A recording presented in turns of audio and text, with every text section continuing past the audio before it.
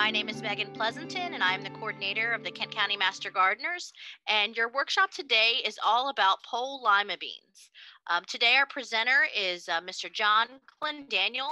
He has been working at Delaware State University Cooperative Extension for 20 years, and he is currently serving as the Farm Management Specialist and Ag Program Leader.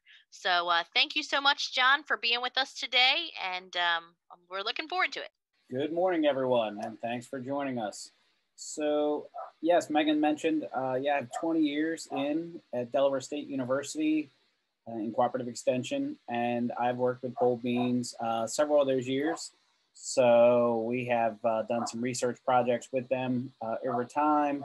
We've also had a few of, personal times where I've grown them at other locations as well. So thanks everyone for joining, and here we go. So lima beans, the pole lima beans are a little bit different than the bush lima beans, are the ones you'd expect to see at the grocery store. They're certainly valued much higher in price. They're a lot more labor, but some of the options you can do on trellis with whole beans, there's baby limas. We did those once, and we found that they were very prolific. There was an awful lot of harvesting that had to happen, and they're very small, and it's a lot of shelling and a lot of effort. So one and done. I'm not gonna, say I was a fan. That they tasted great, but I was not a fan of all the extra effort that went into the harvest and shelling of baby limas on pole beans. So I'll let that happen in the field, and I'll just pick those up in the bag in the grocery store. Medium size, a lot of people here, King of the Garden. They're available everywhere. And then the larger beans, the Dr. Martens, the Prize Takers, different ones like that. Usually you have to buy locally. So you can get them a lot of times at your local hardware store, your local seed stores like Clark Seeds in Kent County, and different ones will have them. They'll be pricey. Some people will sell them directly. If you look, people have those available either in plants or in the seed options, but buyer beware. Dr. Martin's officially isn't produced anymore. It's actually from Pennsylvania, and developed by Dr. Martin. And those seeds are not, still being processed for any kind of commercial use or any kind of large quantity seed sales. So you have to sort of hope for the best when you buy them, but a lot of times, it'll be slightly hybrid, but it'll still be a good large bean, 4 or 5 beans in a pod kind of style. And then for those who like a little something different, there's the red speckles out there. Christmas is one we've grown.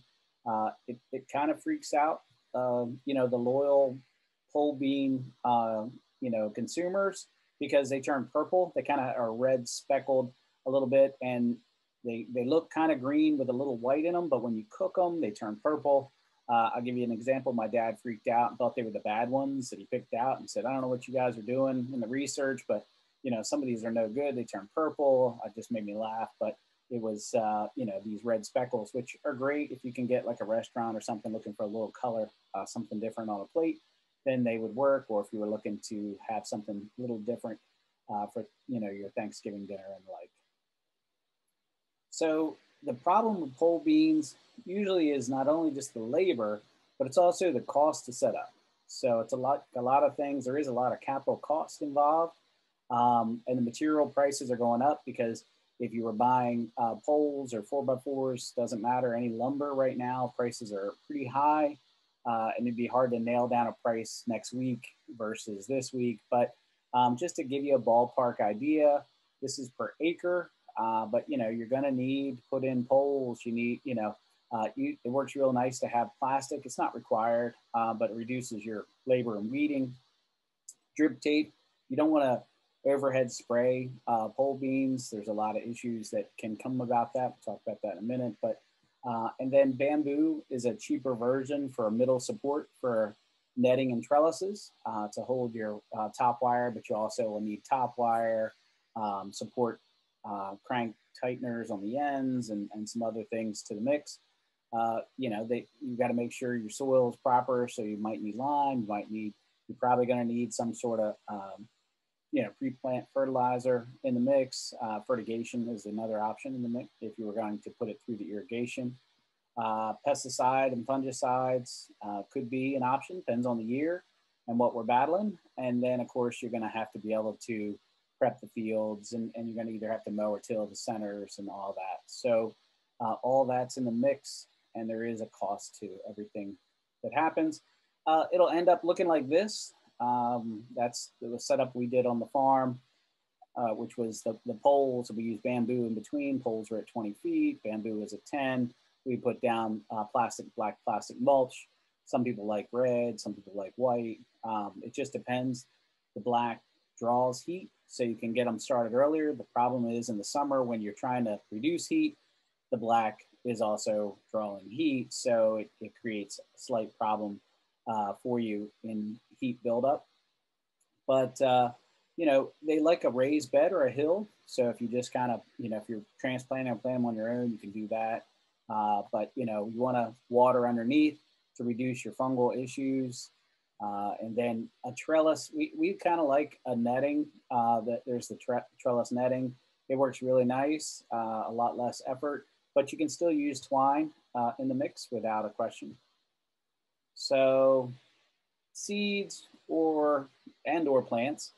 So if you start seeds, it's something that you could start on your own, save you a couple weeks in it, to get them started. But they need to have a warm place that you can have some light control. So if you put them in, say, your basement, because it's convenient, you would have to have some lights, some grow lights or some sort of light to mimic that it's, longer days so that they will grow. But once the runners start to put out and start putting shoots on about a foot long or so, you need to move them out to get them to harden, which basically just introduce them to some colder, probably nights and some air temperatures and stuff. And then you want the ground to be at least 55 degrees. That's because otherwise it will just sit and kind of stall, and that delay. So all that you increased in time to get the plant started, you're going to lose some of it because if the ground's too cold, it just kind of sit dormant. Same thing happens if you direct seed. So basically you need that ground temperature up. Otherwise you won't have the vigor of the seed to get started. So when you plant, I'm going to just move this. So anyway, you need to plant them. So the curved part of the bean, I actually should have thrown a picture in the mix, but when you're looking at it, the cotyledon is on the back side, and it has sort of what looks like where it was plucked from the pod. That needs to go down when you're planting. It reduces how much the plant has to kind of recorrect itself when it comes out of the large side. So we just want to make sure you plant them no more than a couple inches deep is plenty. And then you want to make them sort of in a hill or a row so that you get your best results for getting those growing and started. Soil requirements. So this is a full sun plant. So you want to make sure this is something that can access, sun. So if you're thinking about where to set your plot up and what you're going to do, don't put it in the shadiest spot. A little shade's okay, but I mean, you wouldn't want to have it completely under without, any sun connecting to it. It has, you want your pH to be 5.5 up to 6.8. And I can tell you if it gets outside of that range, if it's too acidic or it's too basic, it will not grow very well. I can give an example. There's a farm that planted, and as they were liming, they over-limed an area, and then they skipped an area, and it became one area was sort of acidic, the other one was too basic, and neither row, they put about 10 feet between the rows, neither row did well. And then when we checked, it actually was just happened to happen exactly in that spot to ruin both setups because one was way too basic and one was too acidic. But they have a pretty tolerant range, like most vegetables, but they do like in the middle. Once you get outside of that zone, they will not do well. They do have a tolerance of a little bit of salinity. Say if you were closer to the shore, you would, but not too close to the shore. And of course, they self-pollinate. So you want to have where you zero can zero zero four get six, that so the airflow can get and through just reach a and sun seven can as get well. through. Yes. It's And awesome. if So you could about mute these. yourself, Jim, yours is not muted. It's kind of playing out here for us. So anyway, when it's time to plant, um, you'll have the to make sure that you have your trellis in one form or another, whether it's through netting or whether it's for the um, using twine, ready to go. Because once you have that either growing from the ground from seed or transplants for sure, will need trained instantly. So you don't want to have to be trying to contend with that after you put them in the ground. And again, we talked about that temperature in the ground. They don't want any kind of frost. So, May 1st, June 15th, in that range, you want that ground temperature to be up a little bit. They'll see a lot faster vigor if they do. So that would be the range in which you would be expecting to plant them is somewhere in the May, early June. Spacing is important for pole lima beans. A lot of times when you read the packets, it'll say space them every 2 feet or so on. What we found over time is for like King of the Gardens, I think they're asking a foot or 2 foot. You actually want to put those about 3 feet apart for your row spacing down the row. And for like, if you want with a larger bean, like a Dr. Martin or a Prize Taker or, Big Mama or whatever other ones you were interested in, you go with 4 feet as your spacing. And they will fill the trellis in no problem whatsoever, and you'll have a very good crop. The problem when you put them too tight is you'll see tons of greenery, but not much fruit. So it's kind of risky. You're wasting the money on seed. You're putting all the effort in, and then they find that you're not getting much fruit, and because it's competing for space and light and air and all those things that affect how well they produce. So you really do want to space those out a little bit further. And we've even spaced them to 5 feet, and the yield was not much different than 4, but we definitely want to say around 4. You can go a little bit wider even, but 4 feet. And we like to put spacing between the rows to give enough room for air and sunlight to get in. So it's kind of one of those 10-foot spacing between rows is not more than you'd expect. It really would be in the mix of that 10 to 12 feet between the rows.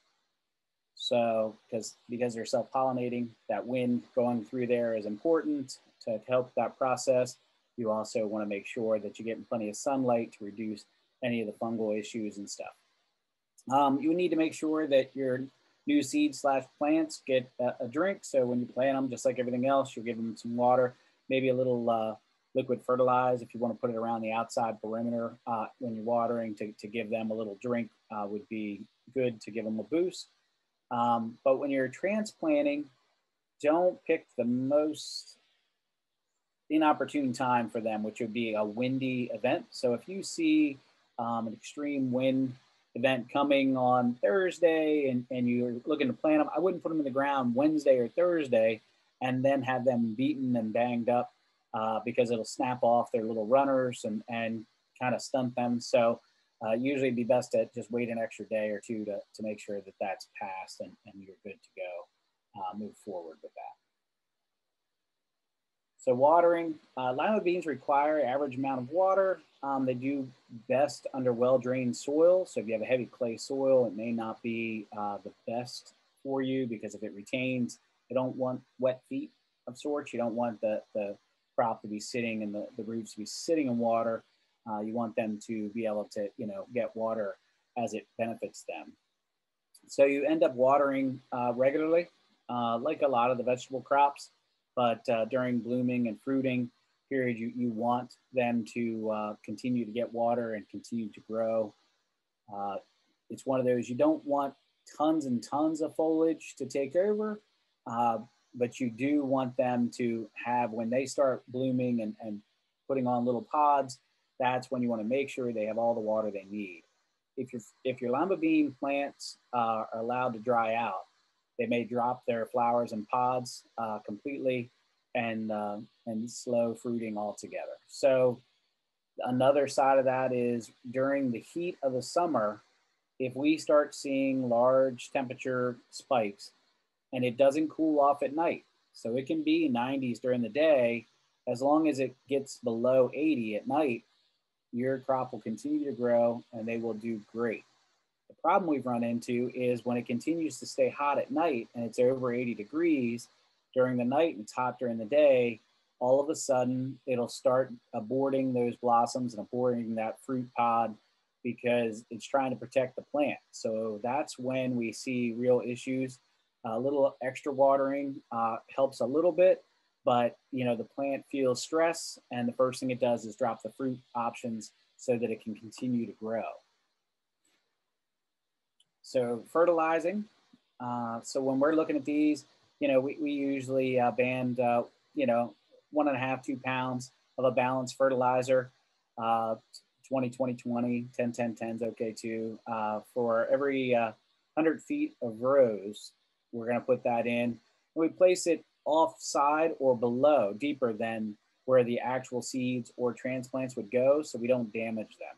So you can burn them with fertilize, like most vegetable crops. So you want to make sure that you're putting some fertilizer for them to access, but you don't want to put it in the hole with them. You don't want it to be something that is right there and aggressively going to burn or hurt them. So after it gets started, once you get them in the ground and started, you wouldn't want to be putting a bunch of nitrogen to them. Again, they're a legume.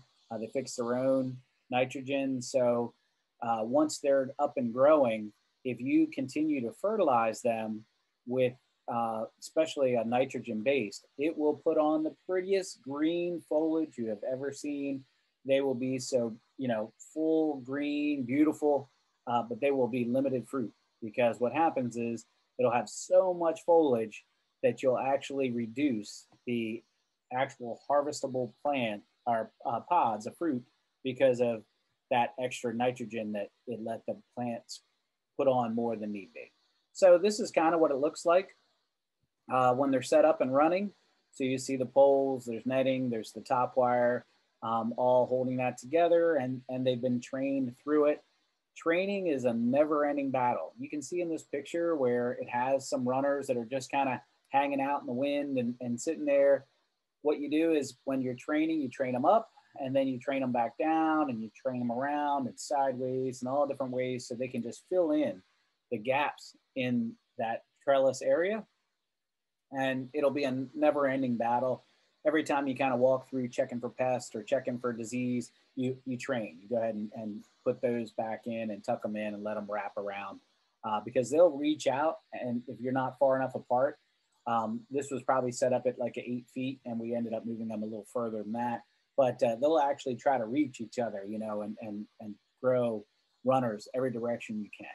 So this is not, a great practice to make it so they are just going everywhere they want to go. You want to tuck them back in, let them continue to wrap around the trellis and move through that. You're going to have to deal with the center. So you either choose to till in this regards. Some people will mow, so they will allow grass to grow and everything, and they'll just mow in between so that it's not muddy if it does rain.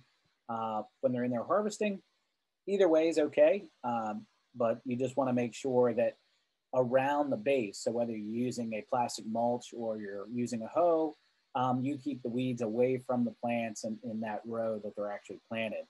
But between rows, you can get away with either one. And then, of course, remember, it's hand harvest.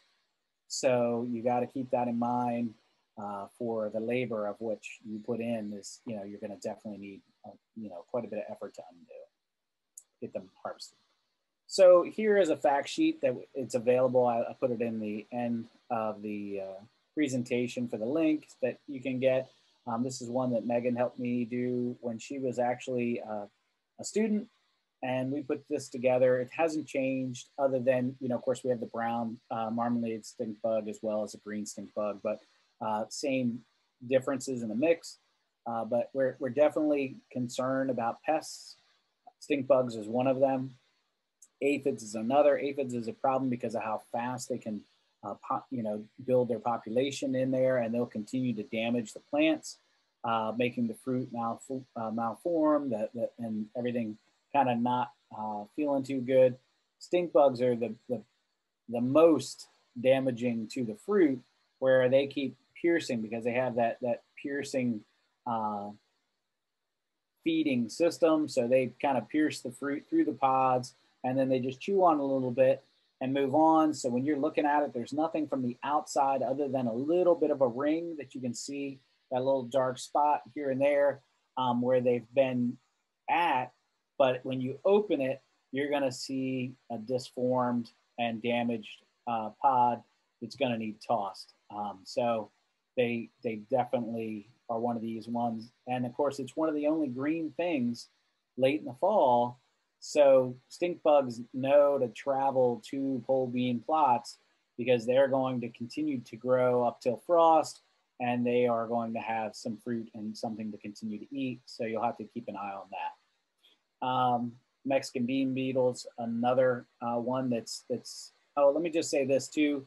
For the stink bugs, when you notice what looks to be a ladybug, which you think is a great bug, but it's black and white, that's the wrong kind of bug. So that when you see those around, those aren't ladybugs. They're not going to be eating your aphids and helping you in any way.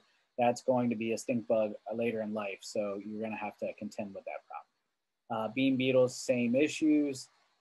So it's another one that it's a coppery brown beetle that looks a little like a ladybug.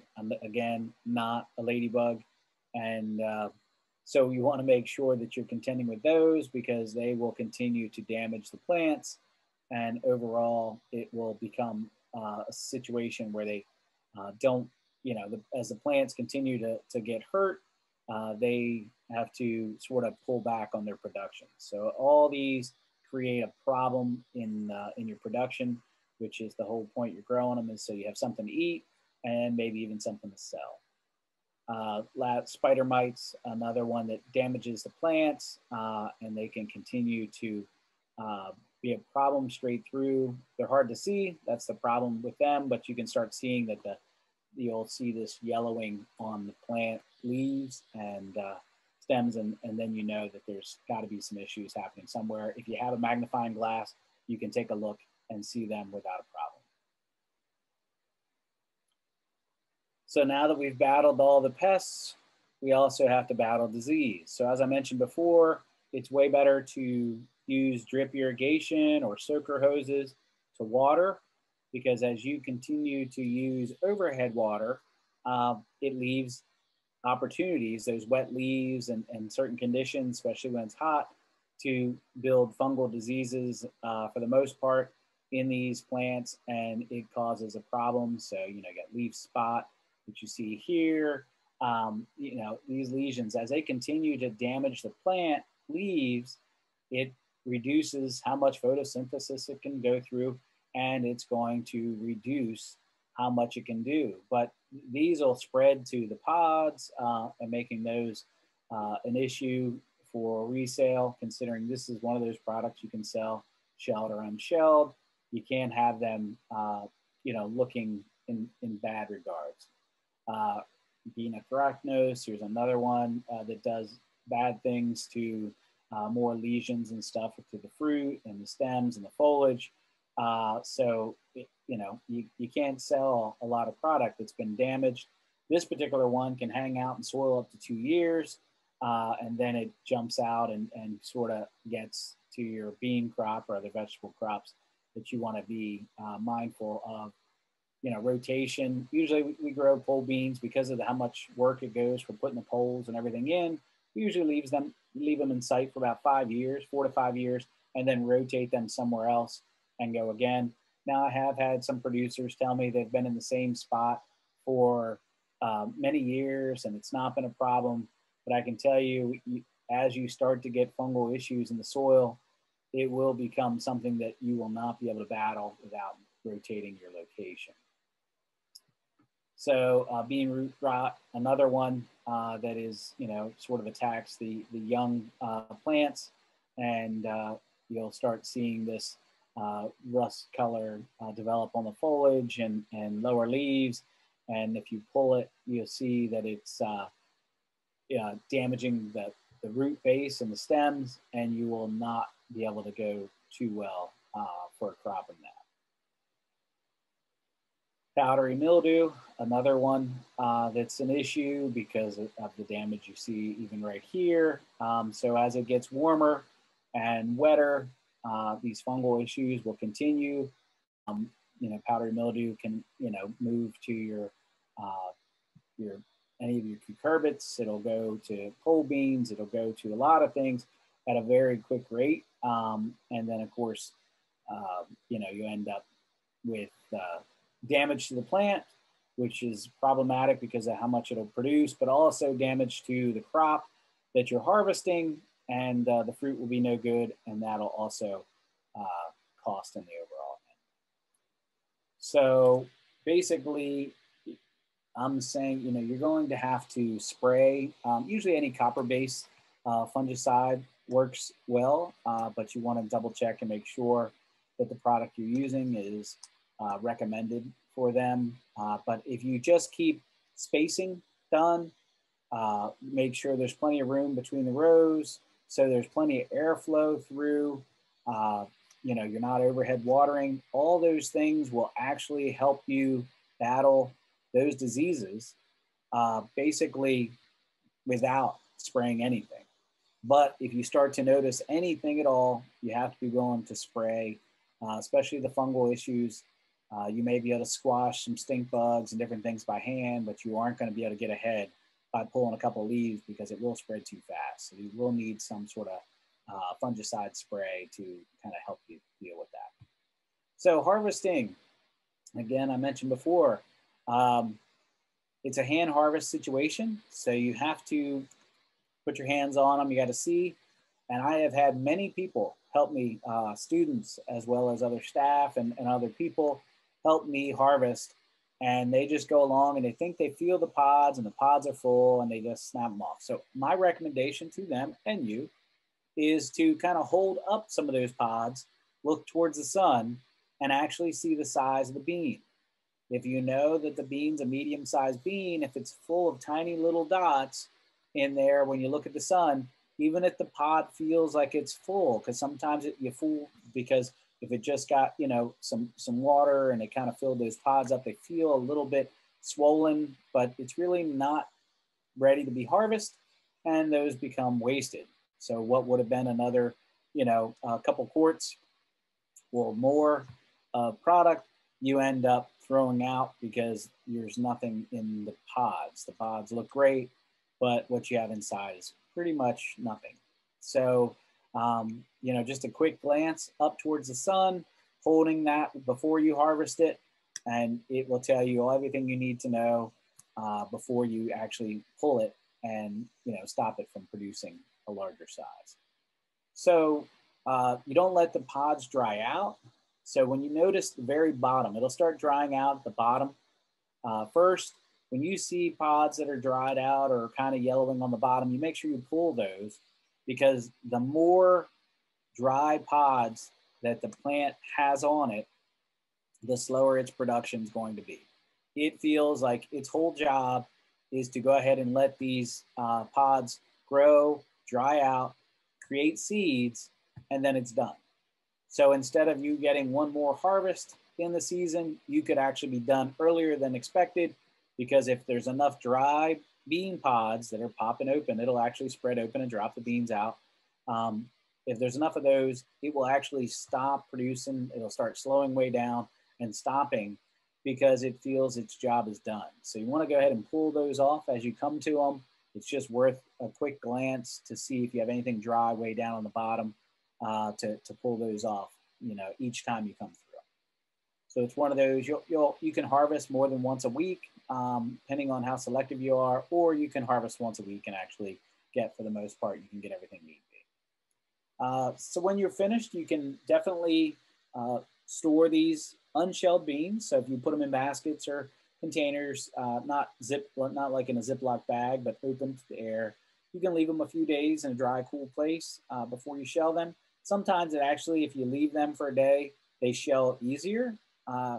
So it might make sense to do, but you can sell these if you were looking to sell them at farmers markets or roadside stands or anything. You could sell them unshelled. So people are used to buying them and shelling them on their own.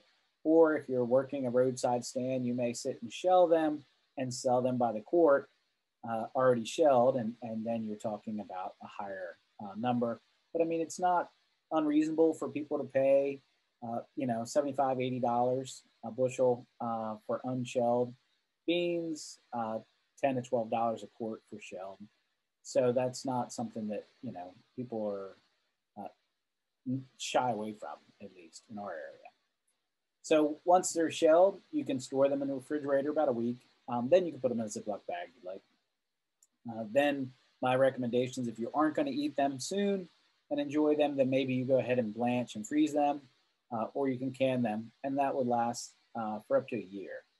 So those who are liking the freezer and utilizing that, my biggest problem is usually I try to hoard them a little bit. Like I don't want to let them go to special holiday meals or a couple meals, and then I notice when I'm getting ready to harvest again, I still have bags of beans. Well, then all of a sudden I'm like, oh, every meal gets lima beans because we're trying to use them up because we'll have more coming and we need those out of the way.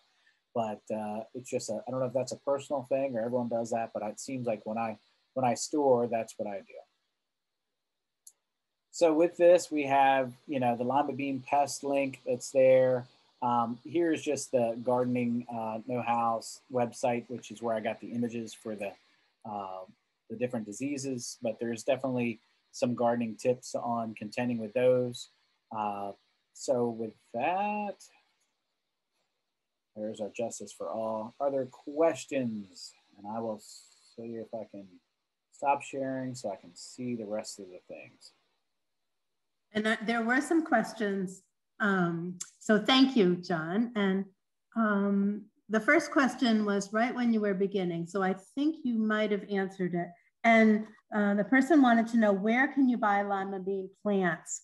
The person shared that they had wasted 2 bags of seeds, but failed to sprout either indoors or outdoors. Okay. All right. So yeah, you can still buy plants. I think Clark sells them locally, but you can get them. I think down in Sussex County, there is, oh man, what is it? Something or other. Man, now I can't draw a blank on the greenhouse. I don't know, but there is a couple places that still sell them. And if you look on, social media, people will put up that they had, they started 30 plants and they really only needed 10, but they weren't sure how their beans were going to turn out. And then they end up with 10 or 15 plants still available. So there's a way to go. I mean, for me personally, we start seeds. You just got to make sure you don't overwater them. There is some sort of light that keep that, so they think that, you're fooling them into believing that it's time for them to get going and moving. I know you can germinate in darkness, but you really want them to start, as soon as they start growing, you want to see some light in the mix. So I think that, I don't know what happened, but those are probably some of the issues at hand. Maybe overwatering being one of the biggest ones for people who start their own seeds. And then of course your seeds selection. I don't know if, where you got your seeds or what happened with that, but yeah, but I think that Clark still sells them. There's some people that you can actually inquire. There's some farms that have greenhouses like around here, the Amish, like Yoders and different ones. You can actually request them they'll start seeds for you as well. So if you have seeds that you kept and you want, you can take them to some of these greenhouses. They'll actually give you a price to start yours and get your seeds going as well. There was also a question about where to buy the Dr. Martin pole bean plants. Tricky. Yeah. So again, Dr. Martin seeds are not really available. And so the only people who have Dr. Martin seeds are people who have been growing Dr. Martins and saving the seeds over time. So it isn't something that you can get anymore. So you'd sort of, have to put a feeler out to see if you can find somebody who has plants that they've started in that. And remember, they're going to be some sort of hybrid of, so they're, this is something that's open pollinated, it's self pollinated. So if someone's growing a couple different types in any kind of a close proximity, they are going to cross pollinate some. So the seeds get altered as time progresses, they become hybrids. So, that's something that's going to become some of an issue. The seed stores all recommend, have seeds that they say are available, but they're not actually, they're not commercially viable Dr. Martens.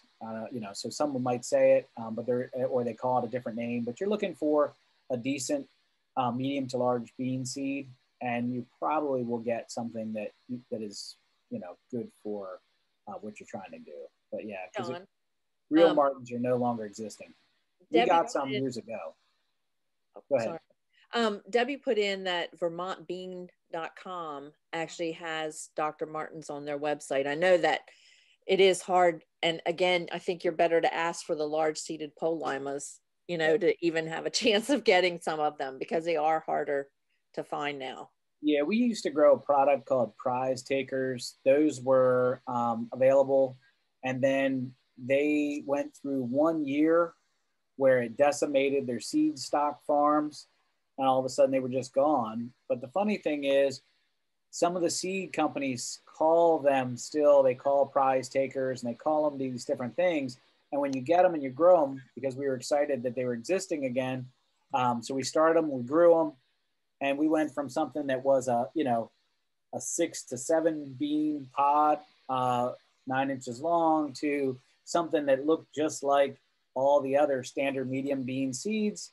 And that is not actually the Prize Takers that we were. It's just the name they adopted to sell the seed. So I just I clicked on that link that I think Michael put in the chat about that from Vermont, and it says at the bottom here, due to supply issues, we will not be receiving more of this variety of seed. If you are looking for a similar variety, please try one of these, and it links you to King of the Garden. So, they're just really hard to find. Right. So King of the Garden is available. It's a smaller pod, smaller bean, and it is readily available because it has a long track record with multiple seed farm sources. So they have been able to continue that one without fail. But when you start talking about these larger bean seeds, the Martins and other Prize Takers and other ones that are in the mix, those are the trickier ones because, again, some of it's marketing, which I can't knock anyone for that. I mean, as a farm management specialist, I say marketing is key, but you really have to be, it's buyer beware because they're not guaranteeing the genetics to be Dr. Martens. They just, someone told them they were Martins, they grew them, they had the seeds, they're doing it, and they're selling it. I mean, they're not certifying anything. So buyer beware in that. But I mean, a large bean, if you get a large bean seed available, that's a decent pod, it will work. There's no way around that. If you like pole beans, they're great in our region. It's hilarious. When you get outside of our region, they sort of drop off significantly until you get to Florida. So I don't know, and people will not pay the prices they pay in Delmarva anywhere along the Northeast or down towards there until you get to Florida. So I don't know what it is. I guess it's very much a regional thing that people, have grown up with them and are willing to pay because they know what the prices are and how much work goes into them. But once you get out of there, everyone else is like, why wouldn't you just go to the grocery store and pick up a bag? That's the mentality is just totally different. I also feel Lima beans need a revamp in marketing. I think maybe a new name or something because they have definitely not been, as marketable other than our region. But I mean, once you broaden out across beyond the Mid-Atlantic to say, you're growing pole lima beans, most people are like, lima beans, I don't like lima beans. They have those experiences that aren't great about them. So I don't know what we can do to market them, but I definitely would be interested in trying to come up with a new marketing campaign to get lima beans rolling.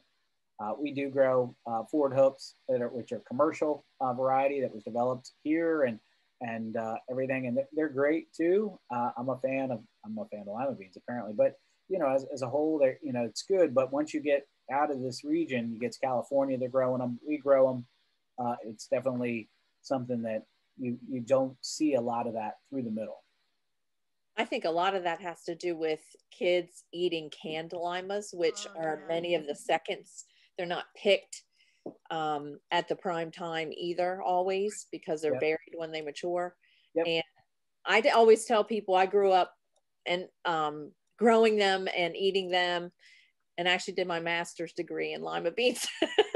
Right. But John is so right, because this is like, it's like a little culture here on Delmarva in the mid-Atlantic area for people saving seeds and things like that, and actually paying good money for them, because I always tell people Pole Lima has the best flavor when it's harvested correctly. Yeah, I mean, and let's be honest. One of my students said they hated lima beans. There was nothing about a lima bean they wanted. They wouldn't eat that, and so I said, look, just try one, man. They're delicious. And we're in the field harvesting them. He eats pot, he opens the pot, eats one, and goes, all right, I like lima beans raw. I'm like, well, they're good raw, but you know, I mean, lima corn and tomato soup is the best. It is awesome, right? Mike is not on, but Mike makes a phenomenal, you know, soup in that regards. And there is, you know, beans and dumplings and different things. But the problem a lot of people have is they do the soups that have that's more of that dried bean soup base, and then all of a sudden it's more of a, I don't know, I wouldn't call it chalky, but it definitely has a different texture than a fresh lima bean would. And you know, so if that's what you think of when you eat a lima bean, a lot of people feel that it's just kind of dry. You know, if it's not in soup, it's kind of dry and sucks the moisture out of your mouth and stuff. That's not the way lima beans are that we're producing here. But that's definitely something. So I don't know. Again, we need a marketing campaign, get these babies going again, because I think that the next generation's missing out if they're not going to participate in eating lima beans, fresh lima beans. Yeah, Mike also put up that roar seeds, and I just brought that up, and they do have Dr. Martin's in packs of 10 seeds. And is there any caption under them about the? I don't think there was. The other thing I would recommend, Lancaster County grown heirloom is what they're listing here, 90 days to harvest. So yeah, so and of course, you know, they're not from necessarily Lancaster, but that might be someone that's growing them. And if there is no one near him or her, and they're actually growing just their variety and doing, it will actually be close. You know, genetically speaking, it's going to be very close. Yeah, Fernhill Farms, probably 25 years ago was a big source for Dr. Martin's, but they've gone out of business. So that was a big hit for that particular variety. They were out of New Jersey, but they were, there was a couple. I mean, Prize Takers actually came out of Jersey as well. Yeah, and I would say, I think somebody asked about if they're difficult sprouting. If you're planting them at the right time, not necessarily. Some of the bigger ones, if you're having trouble, I would start with King of the Garden just to get your feet wet, because it's an easier one to grow. It's been around forever. But the larger beans, I used to buy the seconds from Fern Hill years ago, and literally use wet paper towels and roll the seed in them, put them in a plastic bag, and germ them that way. And you just can unroll them and take a look to be sure that root has emerged, and then you could plant them in bigger packs or cells, and because they need those bigger seeds need a bigger cell to grow in too for transplant. I guess I didn't mention that, but that is true. You want to make sure that you have a larger pot or a cup growing them, because they can get root bound, and then all of a sudden when they go to launch, they kind of don't, you know, they are stunted. And then you start seeing that when you go to transplant them, they're root bound. So you don't want to leave them in a tiny cell. You know, what works for some plants, they need more room. And you end up transplanting them multiple times if you're not careful. You don't start with large enough pots. Yeah, making sure you have a great root system to go out, especially like John said, I mean, they can be finicky. So if it's windy and it's hot and dry and you're not watering, it can be a big mess. Yes. So, I mean, they're great. They do real well. But there is years that even some of the people who have grown them for a long time have struggled. They are definitely weather-based. You know, you can't stop extra moisture. No one can afford to put sort of a bows and plastic over them and only get the water they want them to have on an acre of a pole bean variety. So it's not something that's completely controllable, but you definitely want to make sure you do what you can with it, making sure it has water, but not overwatered. If you have the harder clay, wet lowland, see if there's somewhere else you can plant them, because they do want a little more well-bred, hill them up. It works kind of, but sometimes it's problematic depending on where you're planting. Yeah, my father-in-law did the plant all the time in the same spot. I love him dearly, but we had a bust in the irrigation. He didn't see it. So you can get root rots, like John says, once you have something planted over time. So you certainly wouldn't want to rotate with other snap beans or peas or things like that they would get the similar diseases. So that's Tracy, you're right. I mean, some people rotate, but they rotate a similar crop into the area, which never breaks the cycle for the disease. And then, so when they come back to it, it's still sitting right there, and they say, why didn't this work? And you realize that they put in very similar crop families into it that are still susceptible to the same diseases. That's not going to break a cycle of anything. So I definitely will reiterate what you just said. The average rotation is 3 years for diseases, but if you have a known root rot or something like that, you should really throw it out to 4 to 5 years. 5 years. Come back in there, yes. And because you're going to move this crop and leave it set up for a longer period of time anyway, it works out good for pole beans. You want to, but again, you want to move these every 4 or 5 years. So that way, if there was an issue, should be gone if you broke the cycle and didn't put something back in the ground that's in its family. But, definitely. Right. The other thing I will throw out there that when I did my research in, it was with Fort Hook, the large bush bean, lima bean, and then a baby seeded lima bean. And it goes back to where they originate. And the smaller seeded beans come from the hotter environments. And then the larger seeded beans, usually at least in the bush beans, came from the Andes Mountains. So it was cooler, a lot of humidity, things like that. So it's important. But one thing that a lot of people, when we get real hot and dry, in July and into August, we'll have a hot spell. When it's over 95 degrees, the pollen is actually affected. So you're not going to get good pollination when we've had, temperatures above 95. So that's, but the joy of the pole lima is that they continually set seed. So you might miss a spot, but when we get cooler weather, they'll start to set again. Yeah. And the other side of the coin is they will continue to produce. They slow down, but they will continue to produce. Yes. Honestly, if you don't have a heavy frost, a killing frost, they will go till November. And you will still have product, sort of the last thing in your garden you're battling with, unless you put in some sort of, fall crops that you're looking to make even later into December. But yeah, they're one of the last things that they will continue to produce and do real well, into the cooler times. They don't mind it once they're going. They don't love it when they're coming out of the ground and getting started, but they do appreciate it as you're going. You'll see that September is a great month for pole beans, and October is a great month for pole beans because it's cooled off a little bit and that's taking the edge off. The problem becomes the sun is less, so you start getting much slower maturing rates, and so but you'll continue to get crop. So.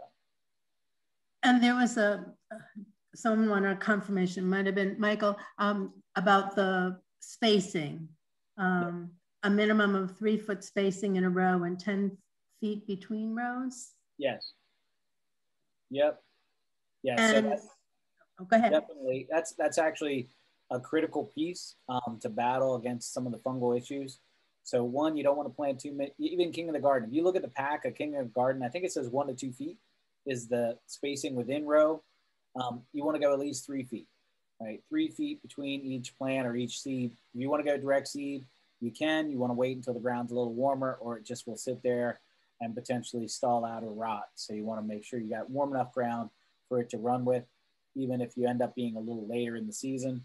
But yeah, you want that space between the rows, which again, back in the day, It was nothing to be 4 feet, 5 feet, just enough for you to kind of go through and, with a rototiller and walk through and harvest. But what we found is those tighter spacings left more problems with fungal issues because there's not enough airflow. There was pollinating issues. There was disease issues. So it creates a problem. They do want some sun to hit across the board, and you do want to have that airflow. So, yep, absolutely. How many bean seeds per hill? Well, typically you'd want to do just a couple in the mix to make sure that you don't have a problem if you had some that were skips. And it's kind of nice because when you do have more than one come up, you can actually transplant it in places that didn't have them or expand. Some people, they just do sort of the one across the board, but then they do another hill where they plant some spares at the end of the row that they expect if they had a problem, they can move those back in the mix. But yeah, you don't, it's not like the ones where you plant multiple in every hill, because then you got a whole lot of plants to figure out what you're gonna do with when you're done. And Tracy, you had a good suggestion for finding spider mites. Did you want to share? Yeah, so spider mites are a warm season pest. So what happens, we normally see them on the oldest leaves. So they're going to be at the bottom of the plant. So you'll always see that they'll run out of nitrogen or first. So if anything yellows, it's going to be those oldest leaves that have been on there all that time. But you can literally take, if you don't have a hand lens or a magnifier, you can literally take a white piece of paper, go under those leaves and tap the leaves onto the paper, and the mites fall off and you can see them scurrying for that. So that makes it easier. You can do sprays of water underneath them if you see that they're getting, or you could just remove those oldest leaves if you have an outbreak, you know, and you notice they haven't gone up higher into the plant. So that's always important. But John's right on the stink bugs. That's one of those things that once they pierce, you don't even see them, they pierce the pod, then they cause a darkening on the beans. So that's another one that's really important to watch for. And I also ruins all your fun when you harvest and you see all these great pods and then you open them up to find that half of them have been damaged. It kind of knocks the wind out of your sails, right? I mean, yes. you kind of worked hard to get them, and then you open them up and you're like, what? You know, so yeah, stink bugs is definitely the enemy of our state of the, you know, crop of pole beans. For sure. I also put in the Dios weather station.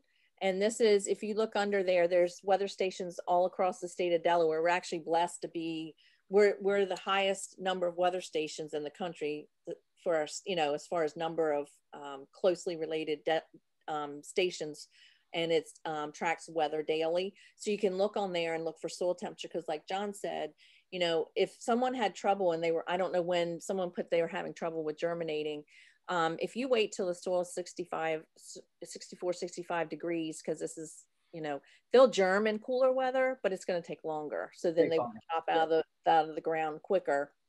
And if you aren't sure, you can go on that weather station, find the one closest to where you live, and you can get that information. Yeah, that's the sort of the blessing for the black plastic mulch. Yes. Is it actually will rocket ship your bean germination and growth.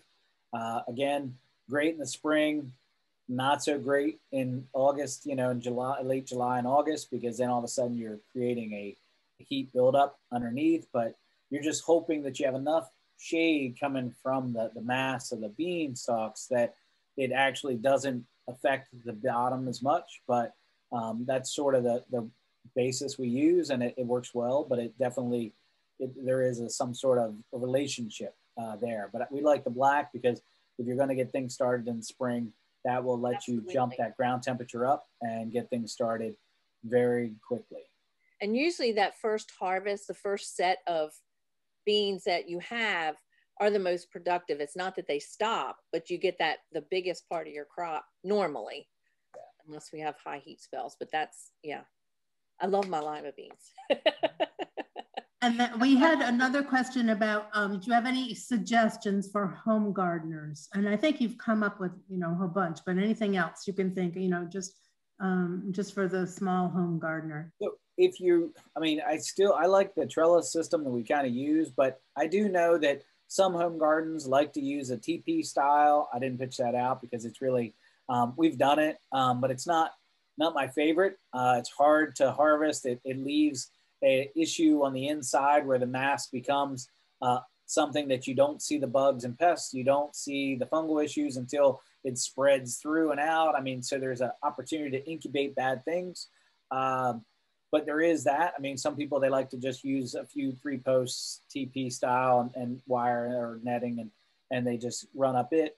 But yeah, I mean, even if you have a small garden, I still recommend, sort of, if you had 20 feet, you just set up one set. And if you have room to put a second row, put another row.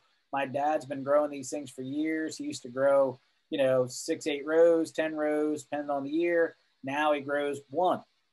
And because that's all the room he has. Sold the farm, moved in town, puts in one row, and then it moves it around as necessary. But you have a small backyard. What do you do?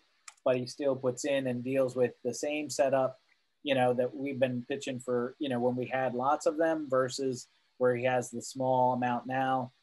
Difference is, he doesn't use drip irrigation with a header hose. He's using soaker hoses and stuff, but some of that, that actually, there's no, as long as you're getting the basics done for water, nutrition, and light and air, I mean, really, you're good to go. Some crops, sweet corn and thing, do better when there's multiple rows. This is probably not one of them. It can do just as well standalone as it can with 5 rows. So, I mean, it is something that, as long as you're taking care of it, it's getting the basic needs, it'll do well. There you go. Something Tracy just put back up. Yeah. This is, I'm not supporting growers supply, but they have the white nylon trellising netting that John talked about. I think I've also seen it in Tractor Supply, in your local Tractor Supply. You can find it sometimes too. That's very nice for holding those vines together. And right. The problem is from like Johnny Select Seeds and some of the places that you buy it, it comes in, I don't know, rolls. 1,000-foot roll. Or like 4,000. I think maybe it was 4,000-foot row when we bought them last time. So, it might be enough to last you a lifetime if you bought one roll. But yeah, so if you could get some of the smaller amounts and shorter netting sets, it's good. But you do want them to be tall enough. You want them to be, 6 feet tall, to let them spread out and trellis. So you want them to be basically as high as you can reach. Is where you kind of want them to be.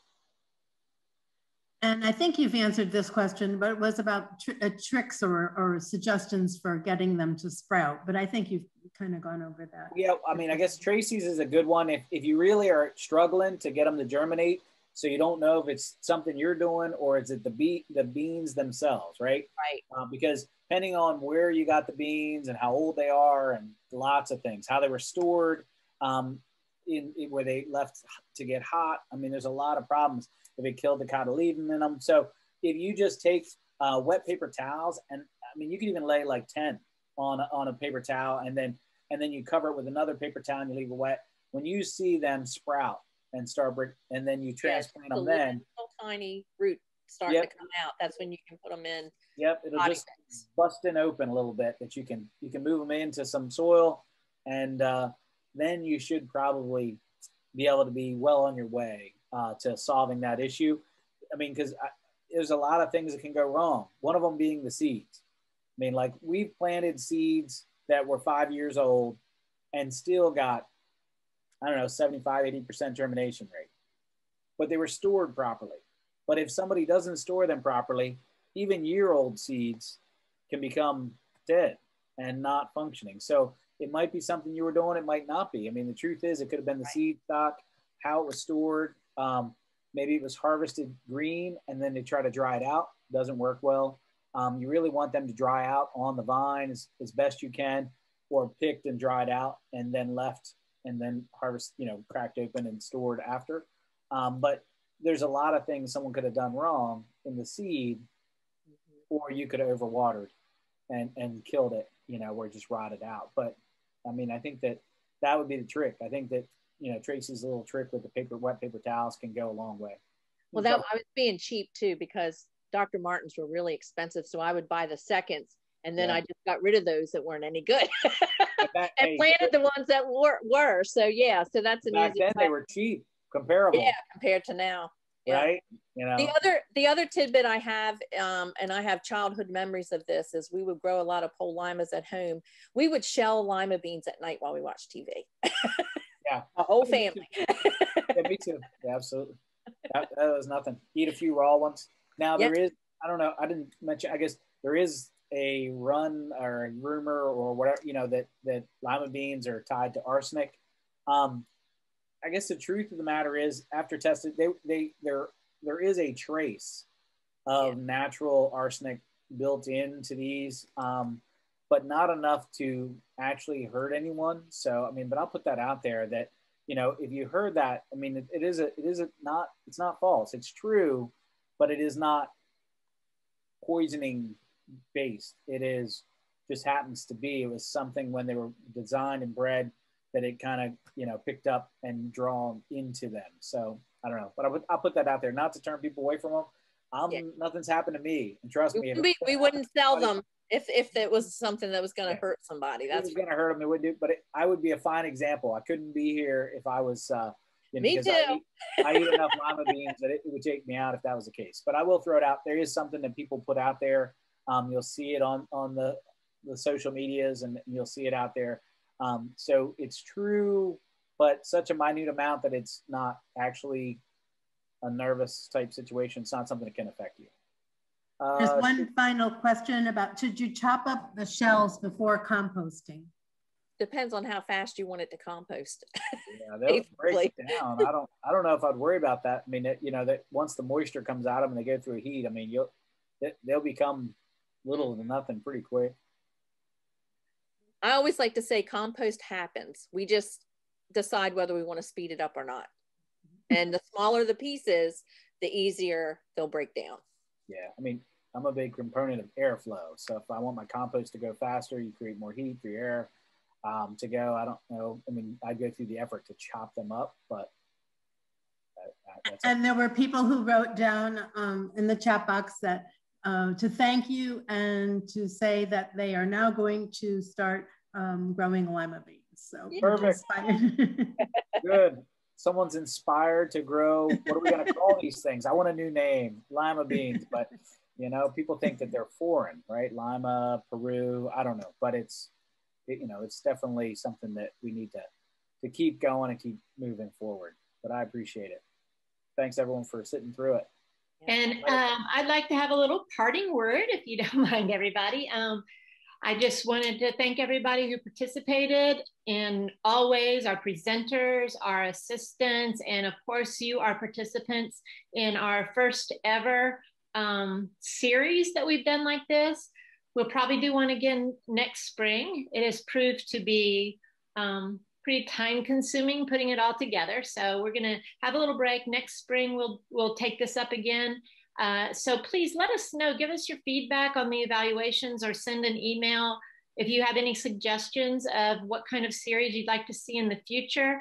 And I know I've seen a lot of people say that they would like more vegetables. So if there's any vegetables that you're particularly interested in learning about, let us know that too, so that we can start planning ahead and get ready to give you what you want in the next round. Thank you, everybody. And do you have anything else out there, John, Tracy, for us? Don't forget to do your evaluation. That's what pays the bills. And I put the link in the chat box, but if you don't have time to do it right now, the evaluation link will also be in the email that I'm going to send you shortly, as soon as I get all the resources together for everybody. Yeah, and if people have other questions, just give our garden helpline or one of us a call. We'd be happy to help you with it. Yep. We're here for you. Knows how to get a hold of me, so I'm around. Thank Somebody you all very just much. suggested lima beans, the other white bean. Yeah, that's pretty good. Maybe we should give out recipes and, you know, that kind of thing, so people learn to love them. I always tell people you haven't had the right kind. That's right. Everyone holds their soup recipes as a secret, but let's be honest, we should put a few of those out there, because I think that if people realize some corn, some tomatoes, and some lima beans, or even some of the dumpling recipes, oh yeah, they would find them to be You know, it's all about when the beans are harvested. If you don't harvest them at the right time. Yeah. Bitter. Yeah, you don't want to go where they're bitter. That's true. Awesome. Well, if you have any good recipes, guys, Tracy or John, send me links or information and I'll send it out to people with the follow-up. Okay, cool. They're asking for recipes, so. Yes. Okay. Yep. I can do that. Now, unfortunately, it's just sort of this throw together thing. But Yeah. I'll try to put that down on paper. Awesome. Thanks, guys.